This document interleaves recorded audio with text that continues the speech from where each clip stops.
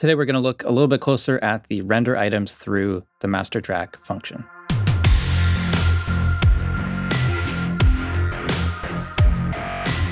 So we actually talked about this in the What's New in Reaper 5.979 video, but I didn't really go through a demonstration of how it actually works, what the differences between kind of the older way and the newer way are. But if you didn't know, Reaper 5.979 added the option to export items through the master track effects. And we're just going to go through all the details of that in this video. All right, so we're going to start off with just this item here. So this sound is what we're exporting.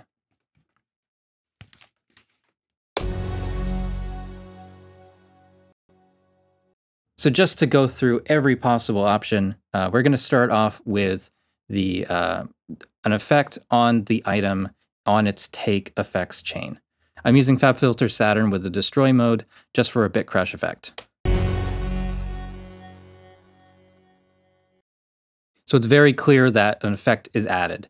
And if we export that using the selected media item option, select the item, and I'll just put this in the right folder. It's render items test renders. So this is selected item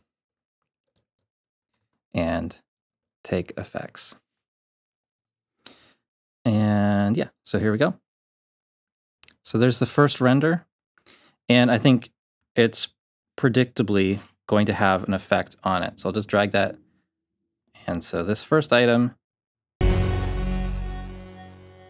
yeah, it has the effect on it.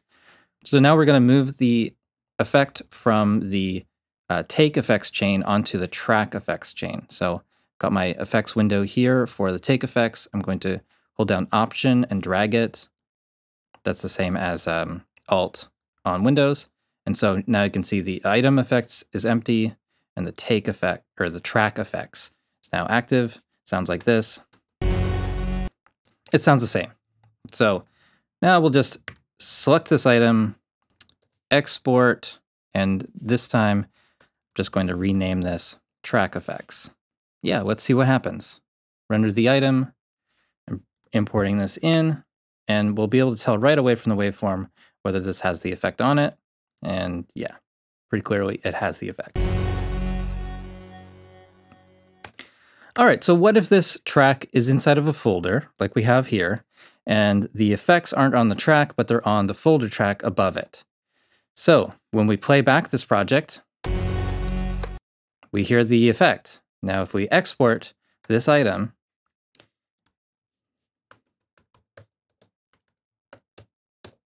folder effects, render it, bring that item in here, and you can see here that this is different. What do we have here? We have the original sound. So this is the critical difference when using the render selected items function. You only get what's on the item or what's on its own track. Anything above it, anything in parallel, doesn't get rendered. But let's just continue with these experiments.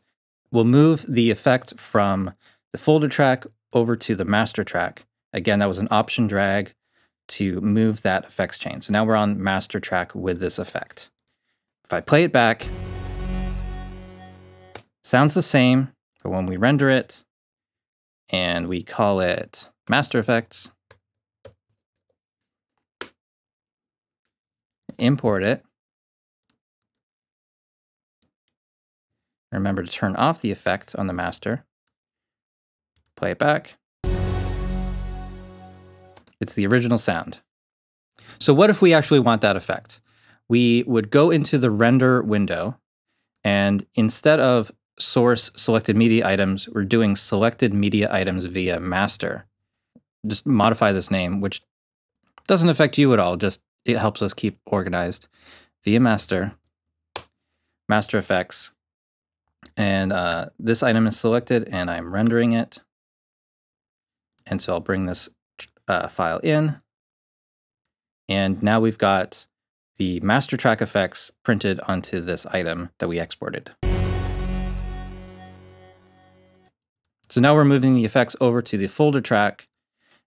So again, rendering it and modifying this to be folder effects. And render. And I'll get that file brought in here. So folder effects via master prints with the effect. Here's where things could be different. Let's try it with a reverb.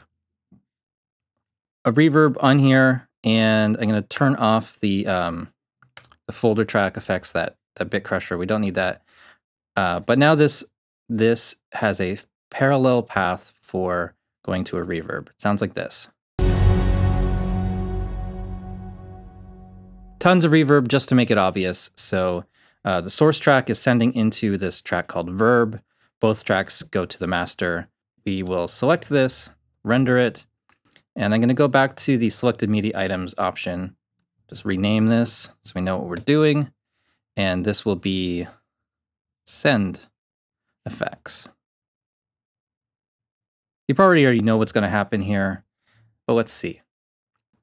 Selected item with send effects exports as the clean item. No reverb. Now let's do the same thing, but with the media items via master and selected item via master, send effects, render, and I'll import that, and that has the reverb printed on it.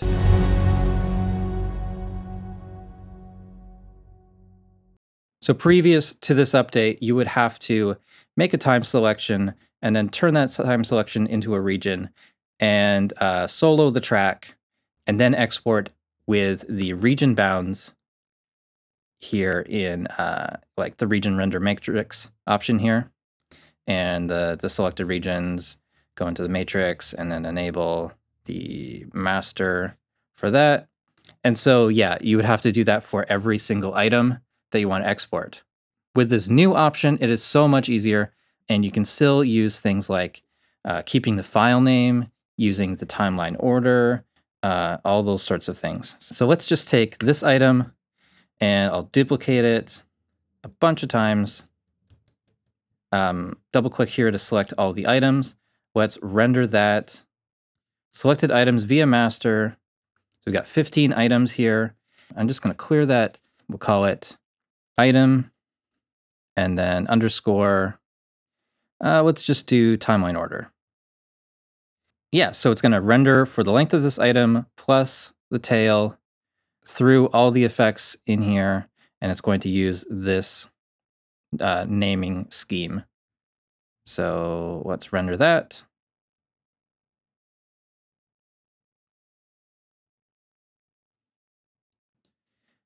So here's what we have in the folder. It looks like this.